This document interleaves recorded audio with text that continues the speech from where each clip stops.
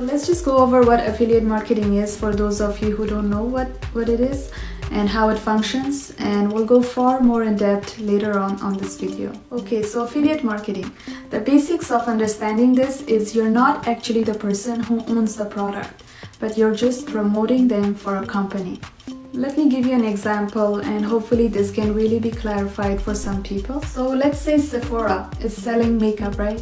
So what we can do as an affiliate marketer, we can go and we can market these makeup products on our social media, on our website, on our TikTok, Instagram, Facebook group, YouTube channel, whatever it might be. We can market products for other businesses, and we get special links, we get custom links.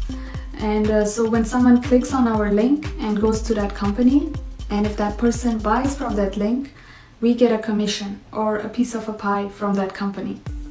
Hopefully I explained that properly, but if I didn't, then just stick around for a bit and I think it will all make sense here. Okay, so let me show you here what I mean by this. Okay, so this is my Instagram profile, and right here I can paste my website link or my affiliate links, and if anyone clicks here and buys the product, I will get a commission from it.